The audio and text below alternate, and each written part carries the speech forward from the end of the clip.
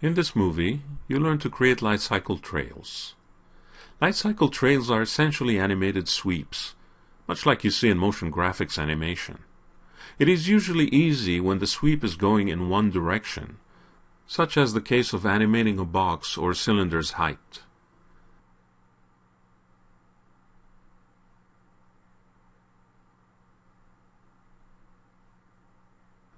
However, it is somewhat more difficult to animate a sweep along a path.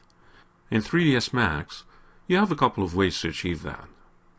Using the Select from Scene dialog, select both light cycles and both paths, and then isolate the selection. When you consider a nonlinear path, as you have in this scene, you can create an animated sweep using the Path Deform modifier. You'd need a 3D piece of geometry to sweep it along, such as a simple box. The geometry would need to have a certain amount of detail to work properly. With the mesh selected, you can apply a Path Deform modifier to it. If the position of the path is important, and it is in this case, you would want to use the World Space Path Deform modifier as opposed to the Object Space modifier. After selecting the path in the scene, you can choose to move the mesh to it. From there on, you can animate the percent value to move and deform the box along the path,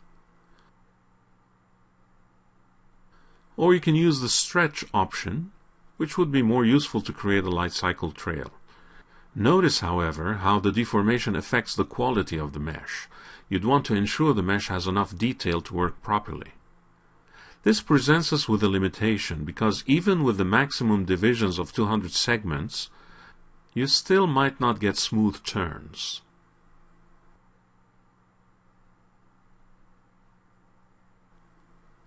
Another problem is banking. You can rotate the trail to bank with the light cycle, but that would be global and mess up the state of the light cycle when it's supposed to be upright. The solution is to use a different method, based on a compound object called Loft. Ironically, Loft is quite old technology in 3ds Max. It's actually a modeling tool that's as old as the software itself.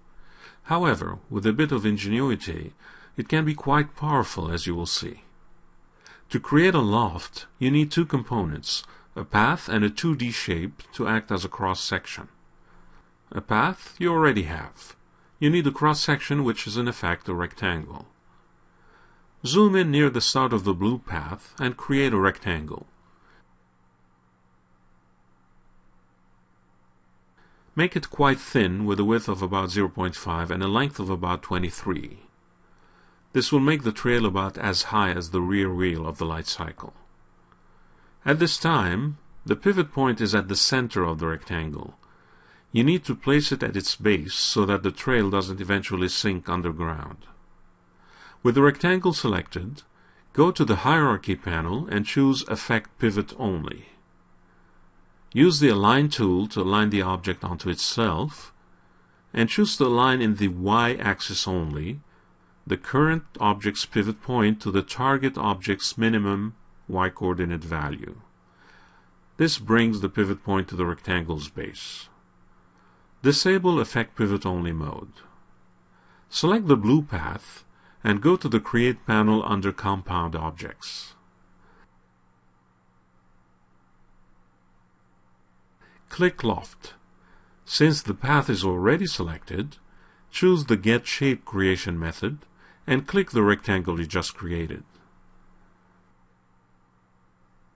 Go to the Modify panel.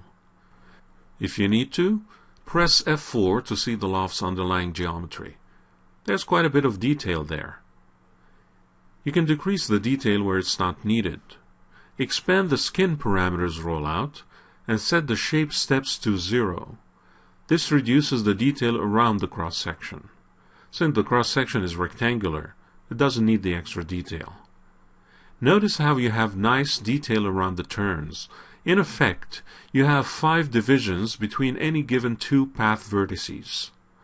You can increase or decrease this number, but 4 or 5 steps should work fine for our purposes. We'll get to animating the loft in a moment, but before that, let's see how we can make it bank for the turns to match the behavior of the light cycle. Press F3 to go to wireframe mode.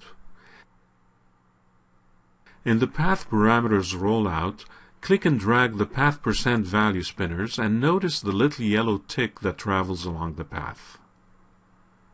Go to about 10% of the path. This roughly coincides with the very first animation key you set for the upright light cycle state. Use the Get Shape button again and click the original rectangle cross-section. Notice the extra divisions that take place. Repeat the procedure at around 26% of the path. Again, extra divisions take place. The insertion of these 2 additional cross-sections ensures that the trail stays upright before and after these 2 percentage points. Go to about 13.5% of the path. Insert another cross-section there, but this time you need to rotate it to initiate the banking. Expand the Loft modifier and choose Shape. Select the shape you just inserted at 13.5% and rotate it.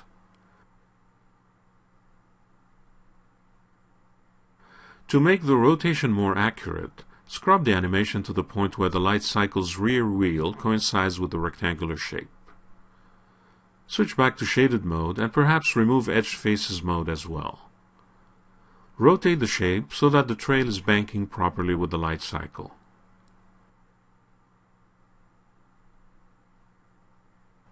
Scrub to about frame 56. Notice the banking needs a bit of adjustment. Exit Shape Subobject mode. Change the % value to match the position of the rear wheel. You may find it easier to do so in wireframe mode, so keep that F3 key handy.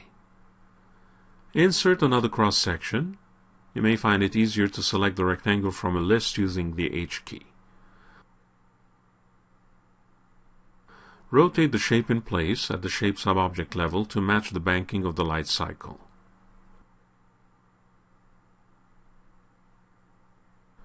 Once you have adjusted the light trail banking for the first turn, you will need to do the same for all other turns on the path.